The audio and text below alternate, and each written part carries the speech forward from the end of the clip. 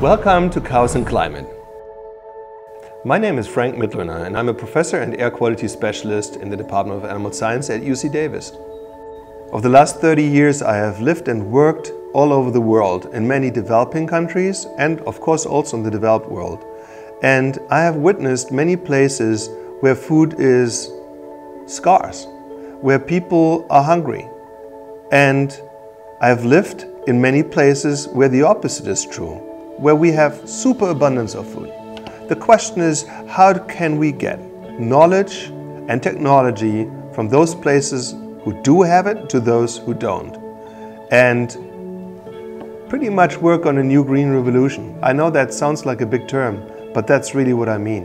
We need to make transformational changes globally to satisfy the 2050 challenge, which, by the way, is not created equal throughout the world. There are places such as Asia and Africa where human population is going through the roof. But South America, North America and Europe are pretty stable. So again, we have to think about how we get information from one place to another. And I will do my part to make that happen. So how do we achieve a climate-smart agriculture? I think it's really important that we always consider efficiencies, because efficiencies and emissions are directly related.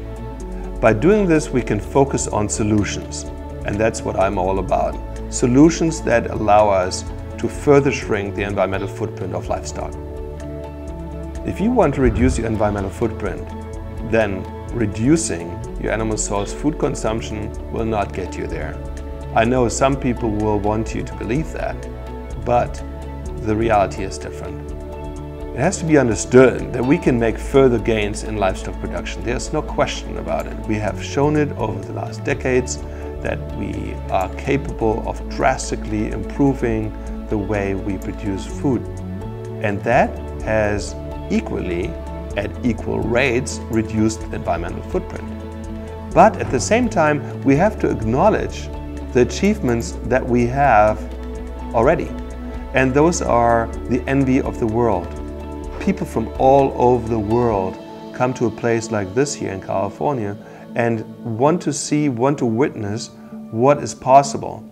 So I want to work hand in hand with the farmers, because they're the ones that understand the system, that are the real experts as to how to produce milk, how to produce meat, how to put all of this together, the entire system, from soil to plants to animals to climate, and how to operate that in a way that they can meet their bottom line and societal needs. It is also very important for us to be honest as to who the main culprits of environmental harm are. So I know it's not very convenient for you to know that it's your transportation choices or the fact that you run your air conditioner all day. I understand that, believe me. But it is our responsibility to find out what the main impacts are and to lower those foremost, and then work our way down the list. The dairy industry, the livestock sector in general, is doing their part.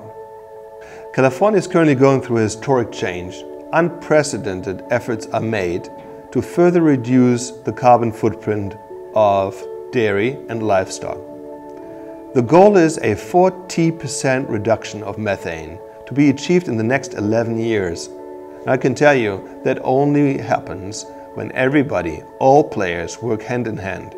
This is not the responsibility of a dairy farmer alone. This is a societal responsibility where agencies, industries, environmental justice groups, scientists work together with a common goal in mind. I'm really encouraged to see that here in California the various parties have understood that they have to work together, and they do. Everybody now knows that finger pointing at a farmer does not get you anywhere. And always remember that if you point your finger at somebody else, 3 fingers point back at you.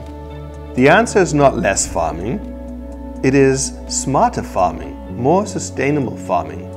By assisting our farmers and ranchers to make full use of all their production strategies, technologies and so forth, we will be able to satisfy the nutritional needs of our growing global population while protecting all the natural resources we have.